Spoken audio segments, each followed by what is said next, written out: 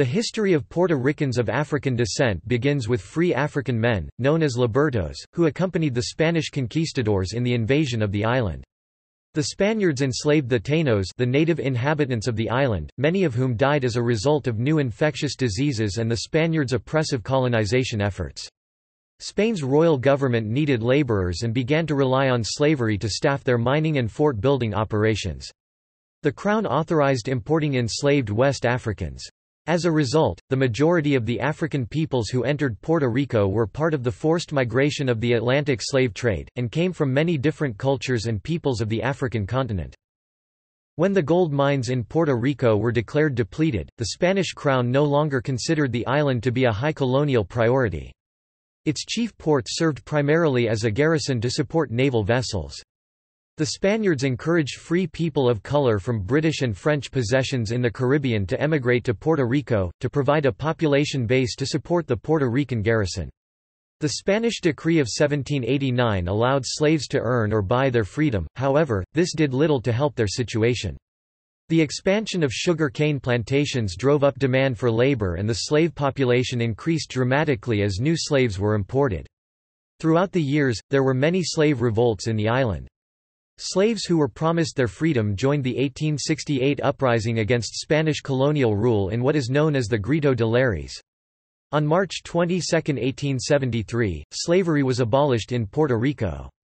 The contributions of ethnic Africans to the music, art, language, and heritage have been instrumental in Puerto Rican culture.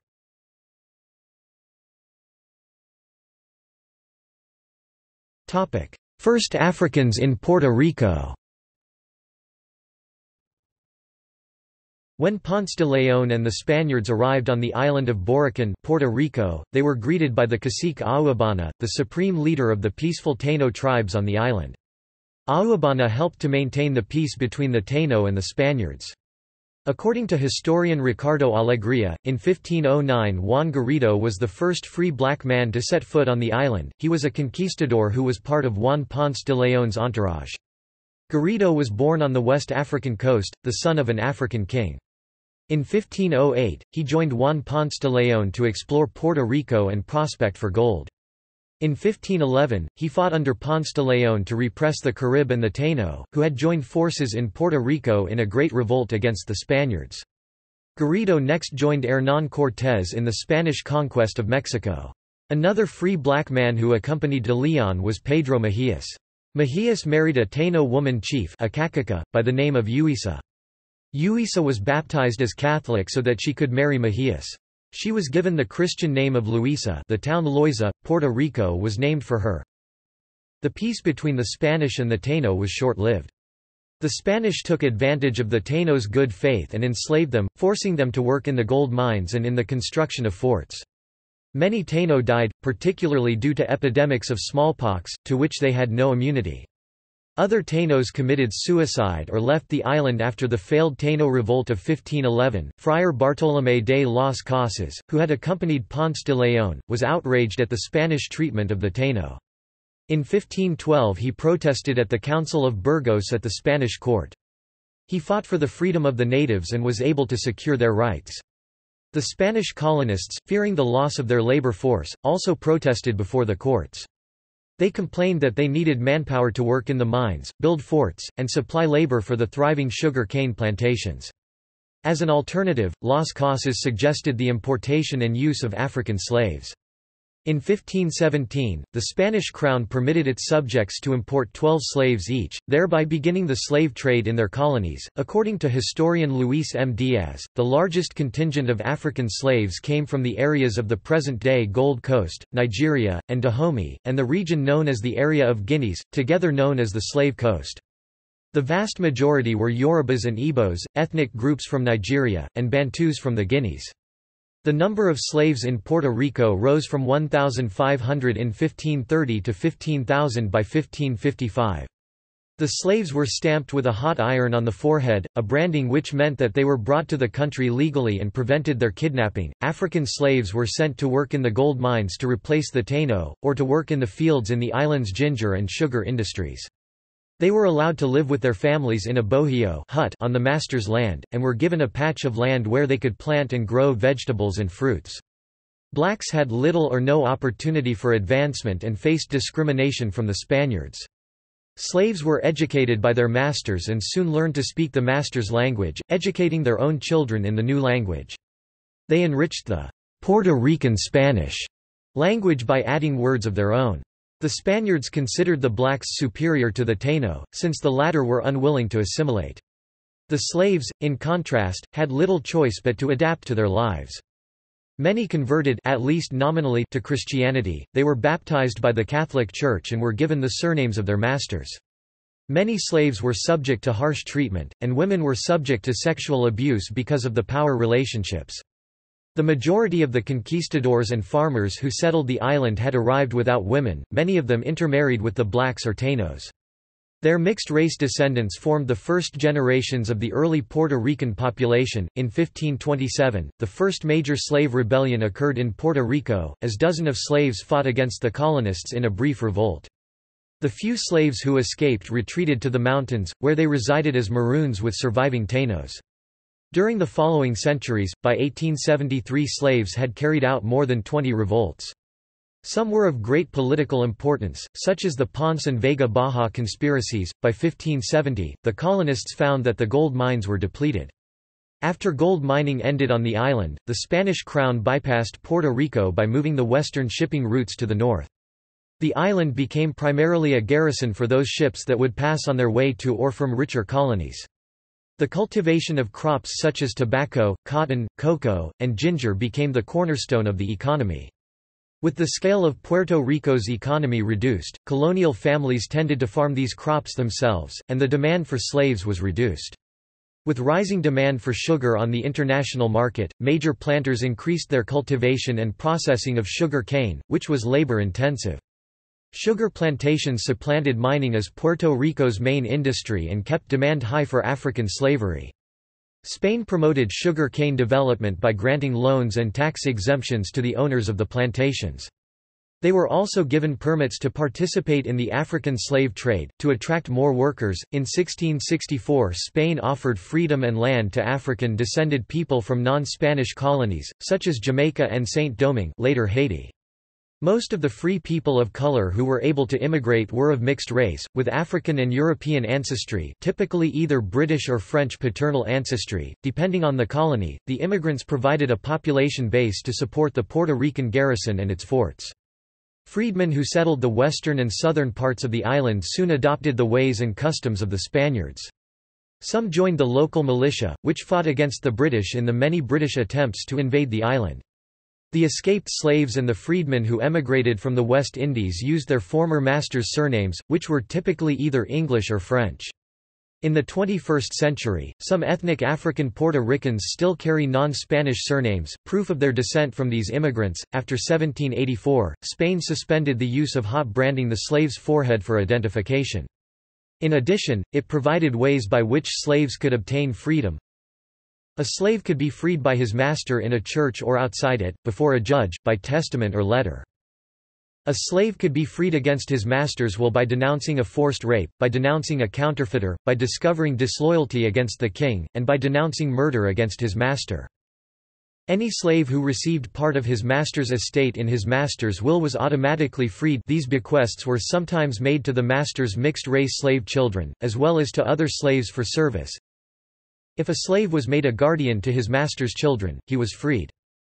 If slave parents in Hispanic America had 10 children, the whole family was freed.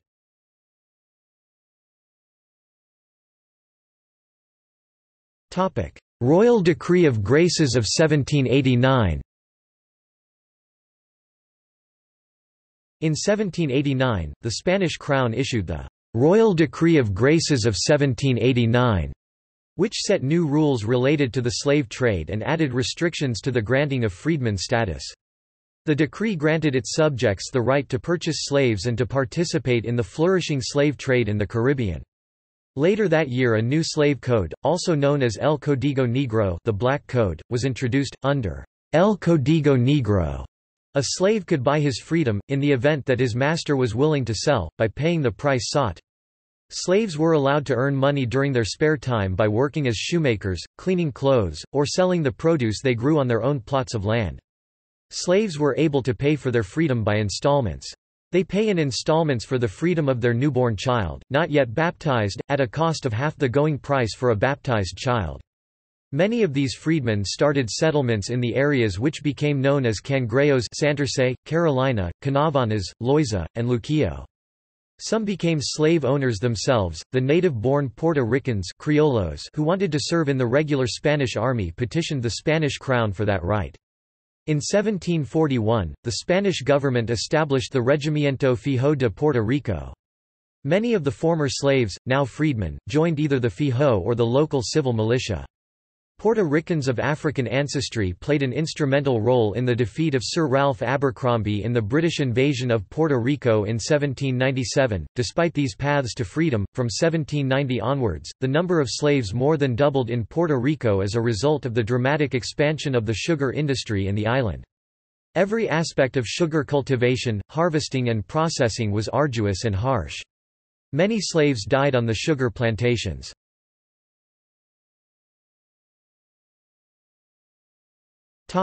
19th century.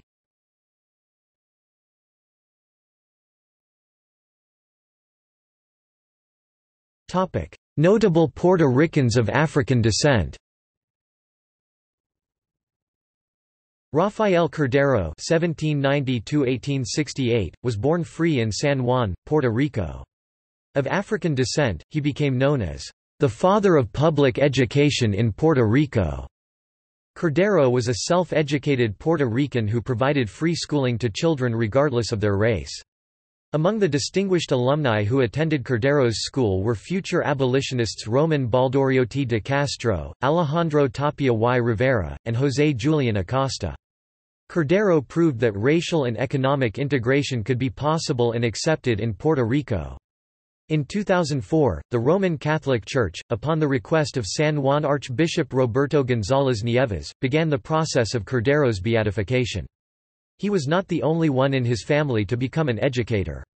In 1820, his older sister, Celestina Cordero, established the first school for girls in San Juan. José Campeche (1751–1809), born a free man, contributed to the island's culture. Campeche's father, Tomás Campeche, was a freed slave born in Puerto Rico, and his mother Maria Jordan Marquez came from the Canary Islands. Since she was considered European or white, her children were born free. Of mixed race, Campeche was classified as a mulatto, a common term during his time meaning of African-European descent. Campeche is considered to be the foremost Puerto Rican painter of religious themes of the era. Capt. Miguel Henríquez c. 1680–17, was a former pirate who became Puerto Rico's first black military hero by organizing an expeditionary force that defeated the British in the island of Vieques. Capt. Henríquez was received as a national hero when he returned the island of Vieques back to the Spanish Empire and Puerto Rico. He was awarded La Medalla de Oro de la Real Effigie, and the Spanish crown named him Captain of the Seas, awarding him a letter of marque and reprisal which granted him the privileges of a privateer.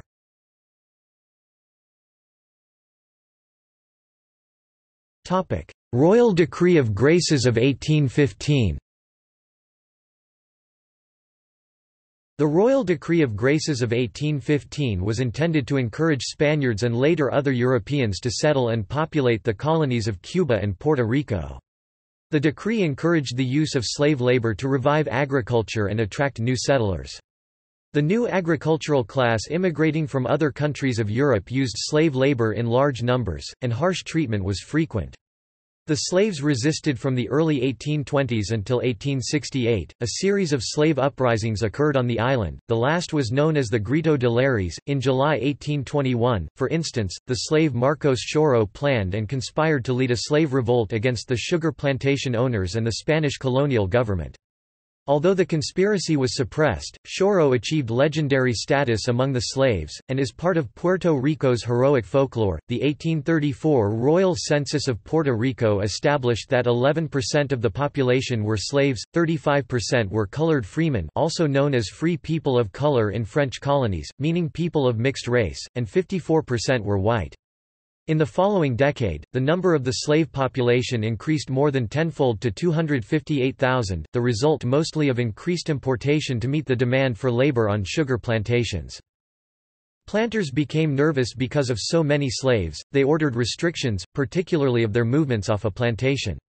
Rose Clemente, a 21st-century black Puerto Rican columnist, wrote, "Until 1846, blacks on the island had to carry a notebook libreta system to move around the island, like the passbook system in apartheid South Africa."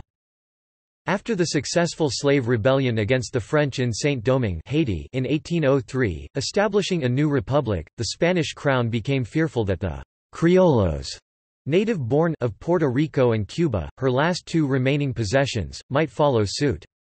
The Spanish government issued the Royal Decree of Graces of 1815 to attract European immigrants from non-Spanish countries to populate the island, believing that these new immigrants would be more loyal to Spain than the mixed-race criollos.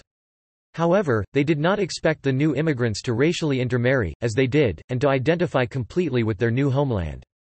By 1850, most of the former Spanish possessions in the Americas had achieved independence. On May 31, 1848, the governor of Puerto Rico Juan Prim, in fear of an independence or slavery revolt, imposed draconian laws, El Bando contra la Raza Africana, to control the behavior of all black Puerto Ricans, free or slave. On September 23, 1868, slaves, who had been promised freedom, participated in the short-failed revolt against Spain which became known as El Grito de Lares, or the Cry of Lares. Many of the participants were imprisoned or executed. During this period, Puerto Rico provided a means for people to leave some of the racial restrictions behind. Under such laws as Regla del Sacar or Gracias al Sacar, a person of African ancestry could be considered legally white if able to prove they also had ancestors with at least one person per generation in the last 4 generations who had been legally white. Therefore, people of black ancestry with known white lineage became classified as white. This was the opposite of the later one-drop rule of hypodescent in the United States, whereby persons of any known African ancestry were classified as black. As white Democrats regained power in state legislatures after the Reconstruction era, they asserted white supremacy, and passed laws for racial segregation and Jim Crow. The one-drop rule was formalized in laws passed in the South in the early 20th century, after the whites had disenfranchised most blacks at the turn of the century by creating barriers to voter registration and voting. During the 19th century, however, many Southern states had looser constructions of race. In early 19th century Virginia, for instance, if a person was 7/8 white and free, the individual was considered legally white. Children born to slave mothers were considered slaves, no matter what their ancestry, and many were of mixed heritage. Among the most famous were the mixed-race children of Thomas Jefferson by his slave Sally Hemings. He freed all 4 surviving children when they came of age, 2 informally, by letting them walk away, and the 2 younger sons in his will.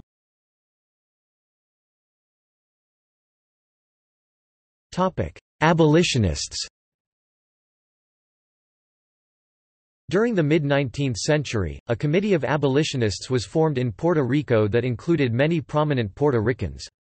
Dr. Ramón Emeterio Betances (1827–1898), whose parents were wealthy landowners, believed in abolitionism, and together with fellow Puerto Rican abolitionist Segundo Ruiz Belvis (1829–1867), founded a clandestine organization called the Secret Abolitionist Society. The objective of the society was to free slave children by paying for freedom when they were baptized. The event, which was also known as Aguas de Libertad, Waters of Liberty, was carried out at the Nuestra Señora de la Candelaria Cathedral in Mayagüez. When the child was baptized, Betances would give money to the parents, which they used to buy the child's freedom from the master. José Julián Acosta (1827–1891) was a member of a Puerto Rican commission, which included Ramón Emeterio Betances, Segundo Ruiz Belvis, and Francisco Mariano Quiñones (1830–1908). The commission participated in the Overseas Information Committee, which met in Madrid, Spain. There, Acosta presented the argument for the abolition of slavery in Puerto Rico. On November 19, 1872, Roman Baldoriotti de Castro (1822–1889), together with Luis Padial (1832–1879), Julio Vizcarrondo (1830–1889), and the Spanish Minister of Overseas Affairs, Segismundo Morat (1833–1913), presented a proposal for the abolition of slavery. On March 22, 1873, the Spanish government approved what became known as the Morat Law, which provided for gradual abolition. This edict granted freedom to slaves over 60 years of age, those belonging to the state, and children born to slaves after September 17, 1868. The Morat Law established the Central Slave Registrar. In 1872 it began gathering the following data on the island's slave population: name, country of origin, present residence, names of parents, sex, marital status, trade, age, physical description, and master's name. This has been an invaluable resource for historians and genealogists.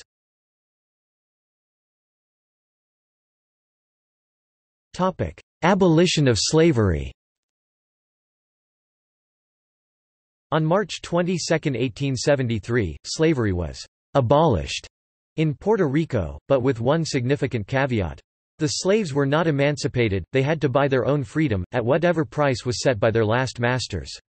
The law required that the former slaves work for another 3 years for their former masters, other people interested in their services, or for the state.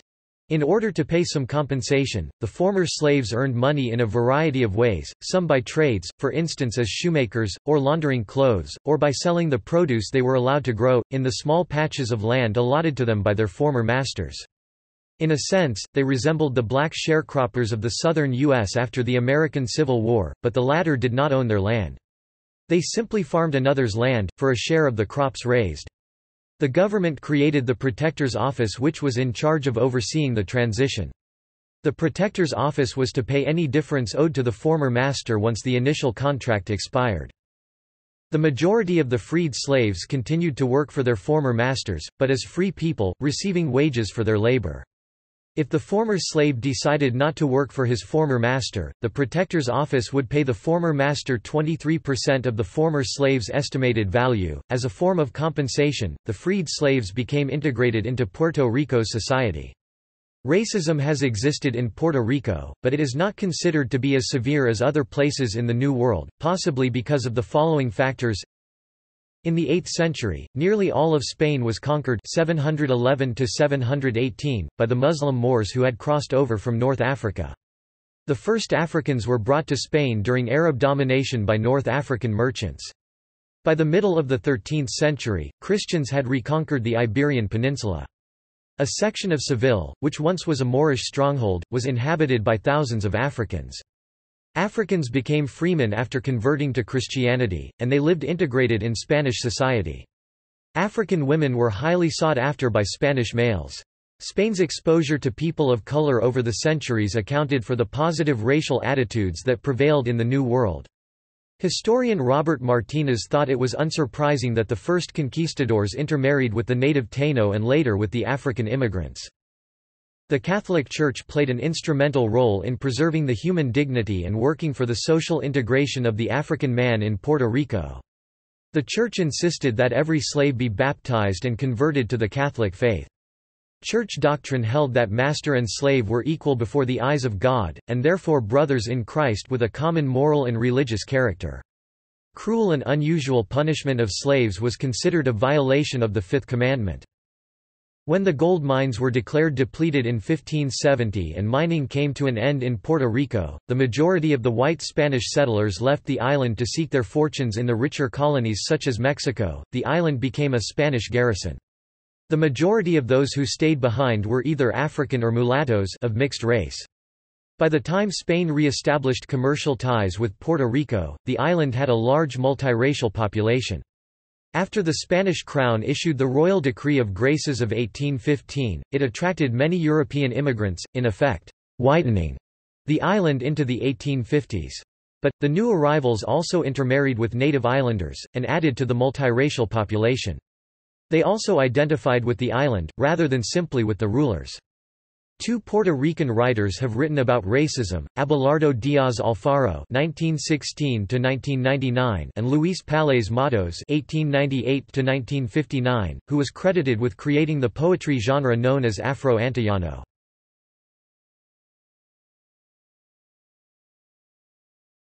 Topic: Spanish–American War. The Treaty of Paris of 1898 settled the Spanish–American War, which ended the centuries-long Spanish control over Puerto Rico.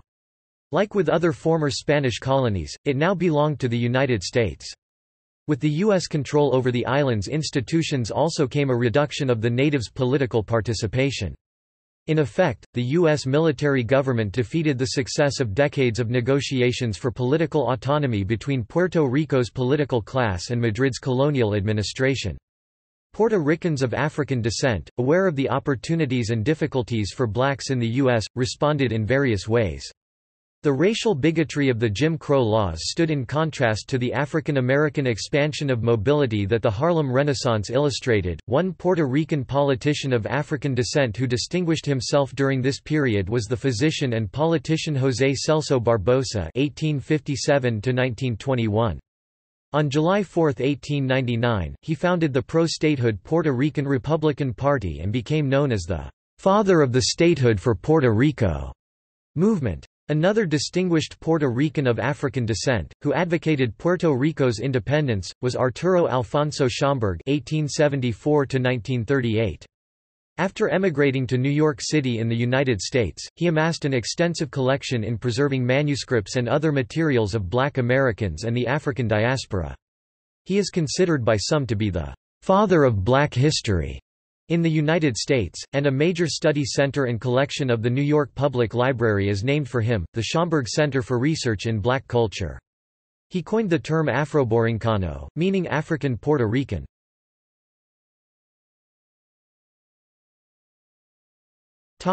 Discrimination. After the United States Congress approved the Jones Act of 1917, Puerto Ricans were granted U.S. citizenship. As citizens, Puerto Ricans were eligible for the military draft, and many were drafted into the armed forces of the United States during World War I. The armed forces were segregated until after World War II.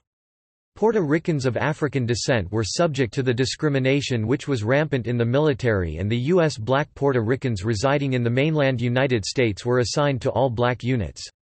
Rafael Hernández (1892–1965) and his brother Jesus, along with 16 more Puerto Ricans, were recruited by jazz bandleader James Reese Europe to join the United States Army's Orchestra Europe. They were assigned to the 369th Infantry Regiment, an African American regiment. It gained fame during World War I and was nicknamed the Harlem Hell Fighters by the Germans. The United States also segregated military units in Puerto Rico. Pedro Albizu Campos (1891–1965), who later became the leader of the Puerto Rican Nationalist Party, held the rank of lieutenant. He founded the Home Guard unit of Ponce and was later assigned to the 375th Infantry Regiment, an all-black Puerto Rican regiment, which was stationed in Puerto Rico and never saw combat.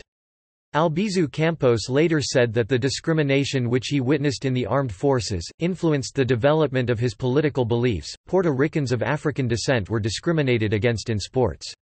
Puerto Ricans who were dark-skinned and wanted to play Major League Baseball in the United States were not allowed to do so. In 1892, organized baseball had codified a color line, barring African American players, and any player who was dark-skinned, from any country. Ethnic African Puerto Ricans continued to play baseball. In 1928, Emilio Melito Navarro traveled to New York City and became the first Puerto Rican to play baseball in the Negro Leagues when he joined the Cuban Stars. He was later followed by others such as Francisco Quamber, who also played for the Cuban Stars. The persistence of these men paved the way for the likes of Baseball Hall of Famers Roberto Clemente and Orlando Cepeda, who played in the major leagues after the color line was broken by Jackie Robinson of the Brooklyn Dodgers in 1947. They were inducted into the Baseball Hall of Fame for their achievements. Cepeda's father Pedro Cepeda was denied a shot at the major leagues because of his color. Pedro Cepeda was one of the greatest players of his generation, the dominant hitter in the Professional Baseball League of Puerto Rico after its founding in 1938. He refused to play in the Negro Leagues due to his abhorrence of the racism endemic to the segregated United States. Black Puerto Ricans also participated in other sports as international contestants. In 1917, Nero Chen became the first Puerto Rican boxer to gain international recognition when he fought against Panama Joe Gahn at the Palace Casino in New York. In the 1948 Summer Olympics, the 14 Olympics, celebrated in London, boxer Juan Evangelista Venegas made sports history by becoming Puerto Rico's first Olympic medal winner when he beat Belgium's representative, Callenboot, on points for a unanimous decision. He won the bronze medal in boxing in the bantamweight division.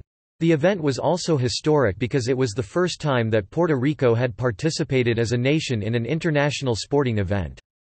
It was common for impoverished Puerto Ricans to use boxing as a way to earn an income. On March 30, 1965, José Chegui Torres defeated Willie Pastrano by technical knockout and won the World Boxing Council and World Boxing Association light heavyweight championships. He became the third Puerto Rican and the first one of African descent to win a professional world championship. Among those who exposed the racism and discrimination in the U.S. which Puerto Ricans, especially black Puerto Ricans, were subject to, was Jesus Colón. Colón is considered by many as the father of the Nuyorican movement. He recounted his experiences in New York as a black Puerto Rican in his book Lo que el pueblo me dice, Crónicas de la Colonia Puertorriqueña en Nueva York, What the People Tell Me, Chronicles of the Puerto Rican Colony in New York. Critics of discrimination say that a majority of Puerto Ricans are racially mixed, but that they do not feel the need to identify as such. They argue that Puerto Ricans tend to assume that they are of black African, American Indian, and European ancestry and only identify themselves as mixed only if they have parents who appear to be of distinctly different races. Puerto Rico underwent a whitening process while under U.S. rule. There was a dramatic change in the numbers of people who were classified as black and white Puerto Ricans in the 1920 census, as compared to that in 1910. The numbers classified as black declined sharply from one census to another within 10 years' time. Historians suggest that more Puerto Ricans classified others as white because it was advantageous to do so at that time. In those years, census takers were generally the ones to enter the racial classification. Due to the power of Southern white Democrats, the U.S. Census dropped the category of mulatto or mixed race in the 1930 census, enforcing the artificial binary classification of black and white. Census respondents were not allowed to choose their own classifications until the late 20th and early 21st centuries. It may have been that it was popularly thought it would be easier to advance economically and socially with the U.S. if one were white.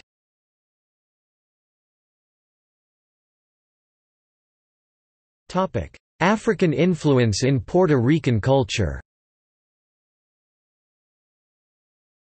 The descendants of the former African slaves became instrumental in the development of Puerto Rico's political, economic and cultural structure. They overcame many obstacles and have contributed to the island's entertainment, sports, literature and scientific institutions. Their contributions and heritage can still be felt today in Puerto Rico's art, music, cuisine, and religious beliefs in everyday life. In Puerto Rico, March 22 is known as Abolition Day, and it is a holiday celebrated by those who live in the island.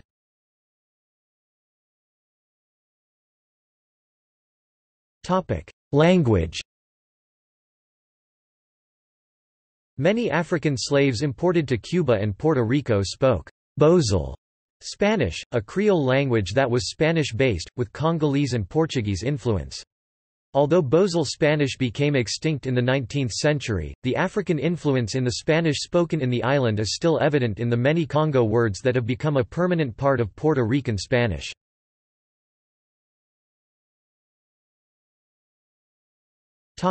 Music. Puerto Rican musical instruments such as barriles, drums with stretched animal skin, and Puerto Rican music dance forms such as bamba or plena are likewise rooted in Africa. Bamba represents the strong African influence in Puerto Rico. Bamba is a music, rhythm and dance that was brought by West African slaves to the island. Plena is another form of folkloric music of African origin. Plena was brought to Ponce by blacks who immigrated north from the English-speaking islands south of Puerto Rico. Plena is a rhythm that is clearly African and very similar to calypso, soca and dance hall music from Trinidad and Jamaica. Bamba and plena were played during the Festival of Santiago St. James, since slaves were not allowed to worship their own gods. Bamba and plena evolved into countless styles based on the kind of dance intended to be used. These included luro, yuba, kunya, babu and belin. The slaves celebrated baptisms, weddings, and births with the bailes de bamba. Slave owners, for fear of a rebellion, allowed the dances on Sundays. The women dancers would mimic and poke fun at the slave owners. Masks were and still are worn to ward off evil spirits and pirates. One of the most popular masked characters is the Vejiganta. The Vejiganta is a mischievous character and the main character in the carnivals of Puerto Rico. Until 1953, Bamba and plena were virtually unknown outside Puerto Rico. Island musicians Rafael Cortijo (1928–1982), Ismael Rivera (1931–1987), and the El Conjunto Monterrey Orchestra introduced bamba and plena to the rest of the world. What Rafael Cortijo did with his orchestra was to modernize the Puerto Rican folkloric rhythms with the use of piano, bass, saxophones, trumpets, and other percussion instruments such as timbales, bongos, and replace the typical barriles, skin-covered barrels, with congas. Rafael Cepeda (1910–1996), also known as the Patriarch of Bamba and Plena, was the patriarch of the Cepeda family. The family is one of the most famous exponents of Puerto Rican folk music, with generations of musicians working to preserve the African heritage in Puerto Rican music. The family is well known for their performances of the bamba and plena folkloric music and are considered by many to be the keepers of those traditional genres. Sylvia del Villard (1928–1990) was a member of the Afro-Puerto Ballet. She participated in the following Afro-Puerto Rican productions: Paleesiana y Aquilari and Paleesianissima. In 1968, she founded the Afro-Boricua El Coqui Theatre, which was recognized by the Pan American Association of the New World Festival as the most important authority of Black Puerto Rican culture. The theatre group were given a contract which permitted them to present their act in other countries and in various universities in the United States. In 1981, Del Villard became the first and only director of the Office of Afro-Puerto Rican Affairs of the Institute of Puerto Rican Culture. She was known as an outspoken activist who fought for the equal rights of the Black Puerto Rican artist.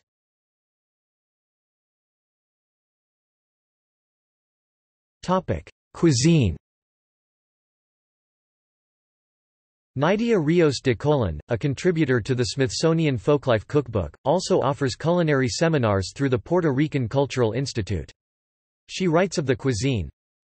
Similarly, Johnny Irizarry and Maria Mills have written. Religion.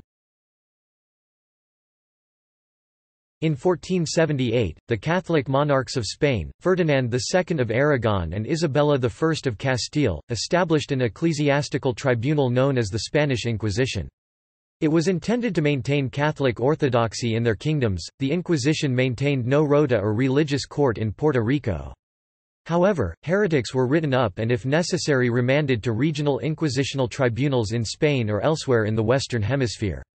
Africans were not allowed to practice non-Christian, native religious beliefs. No single organized ethnic African religion survived intact from the times of slavery to the present in Puerto Rico. But, many elements of African spiritual beliefs have been incorporated into syncretic ideas and practices. Santeria, a Yoruba Catholic syncretic mix, and Palo Mayombe, Congolese traditions, are also practiced in Puerto Rico, the latter having arrived there at a much earlier time. A smaller number of people practice voodoo, which is derived from Dahomey mythology. Palo Mayombe, or Congolese traditions, existed for several centuries before Santeria developed during the 19th century. Guayama became nicknamed, the City of Witches, because the religion was widely practiced in this town. Santeria is believed to have been organized in Cuba among its slaves. The Yoruba were brought to many places in the Caribbean and Latin America. They carried their traditions with them, and in some places, they held onto more of them. In Puerto Rico and Trinidad, Christianity was dominant. Although converted to Christianity, the captured Africans did not abandon their traditional religious practices altogether. Santeria is a syncretic religion created between the diverse images drawn from the Catholic Church and the representational deities of the African Yoruba ethnic group of Nigeria. Santeria is widely practiced in the town of Loiza. Sister traditions emerged in their own particular ways on many of the smaller islands. Similarly, throughout Europe, early Christianity absorbed influences from differing practices among the peoples, which varied considerably according to region, language and ethnicity. Santeria has many deities said to be the top or head god. These deities, which are said to have descended from heaven to help and console their followers, are known as orishas. According to Santeria, the orishas are the ones who choose the person each will watch over. Unlike other religions where a worshipper is closely identified with a sect such as Christianity, the worshipper is not always a santero. Santeros are the priests and the only official practitioners. These santeros are not to be confused with the Puerto Rico's craftsmen who carve and create religious statues from wood, which are also called santeros. A person becomes a santero if he passes certain tests and has been chosen by the orishas.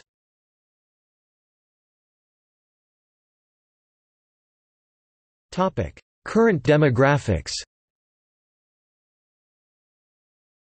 As of the 2010 census, 75.8% of Puerto Ricans identify as white, 12.4% identify as black, 0.5% as Amerindian, 0.2% as Asian, and 11.1% as mixed or other. Although estimates vary, most sources estimate that about 46% of Puerto Ricans have significant African ancestry. The vast majority of blacks in Puerto Rico are Afro-Puerto Rican, meaning they have been in Puerto Rico for generations, usually since the slave trade, forming an important part of Puerto Rican culture and society.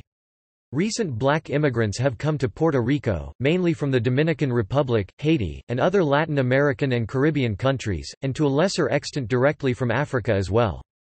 Many black migrants from the United States and the Virgin Islands have moved and settled in Puerto Rico. Also, many Afro-Puerto Ricans have migrated out of Puerto Rico, namely to the United States. There and in the U.S. Virgin Islands, they make up the bulk of the U.S. Afro-Latino population. Under Spanish and American rule, Puerto Rico underwent a whitening process.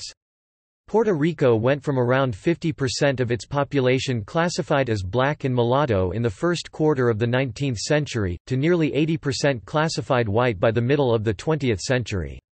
Under Spanish rule, Puerto Rico had laws such as Regla del Sacar or Gracias al Sacar, which classified persons of mixed African-European ancestry as white, which was the opposite of one-drop rule in U.S. society after the American Civil War. Additionally, the Spanish government's Royal Decree of Graces of 1815 encouraged immigration from other European countries. Heavy European immigration swelled Puerto Rico's population to about 1 million by the end of the 19th century, decreasing the proportion Africans made of Puerto Rico. In the early decades under U.S. rule, census takers began to shift from classifying people as black to white, and the society underwent what was called a whitening process from the 1910 to the 1920 census, in particular. During the mid-20th century, the U.S. government forcefully sterilized Puerto Rican women, especially non-white Puerto Rican women. 0.11% of Puerto Ricans identify as of multi-ethnic ancestry, and generally only as of mixed race. Afro-Puerto Ricans have not had to cope with the same political situation as African Americans, who identified as black in part to collect their political power when trying to gain enforcement of their civil rights and protection of voting. However, in the 21st century, Puerto Rico is having a resurgence in black affiliation, mainly due to famous Afro-Puerto Ricans promoting black pride among the Puerto Rican community. In addition, Afro-Puerto Rican youth are learning more of their people's history from textbooks that encompass more Afro-Puerto Rican history. The 2010 U.S. Census recorded the first drop of the percentage whites made up of Puerto Rico, and the first rise in the black percentage, in over a century.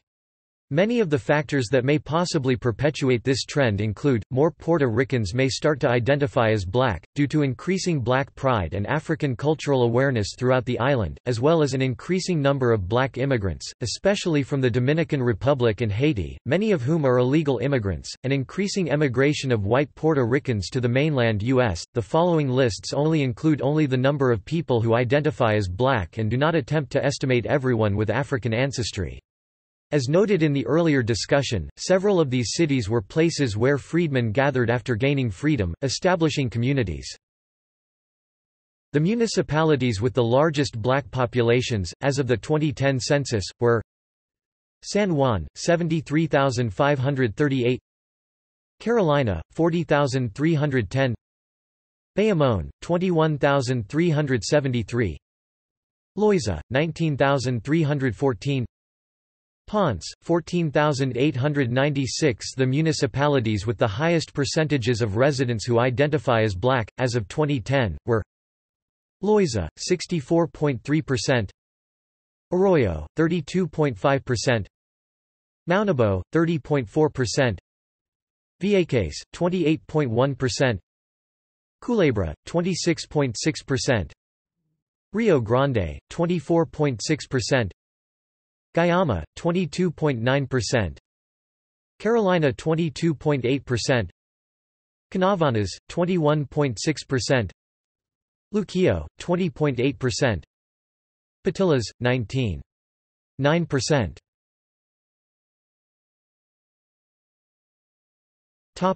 Notable Afro-Puerto Ricans.